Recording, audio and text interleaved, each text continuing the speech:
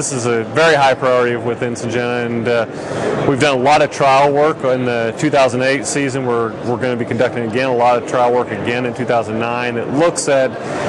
the economic benefits this does to a grower. And so traditionally,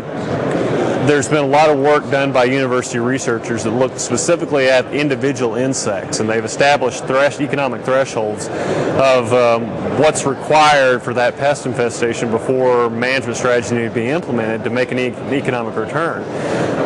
The unique thing with having such broad spectrum control with an insecticidal trait like this is we can start to control a lot of these different pests that may be sub-economic thresholds still independently,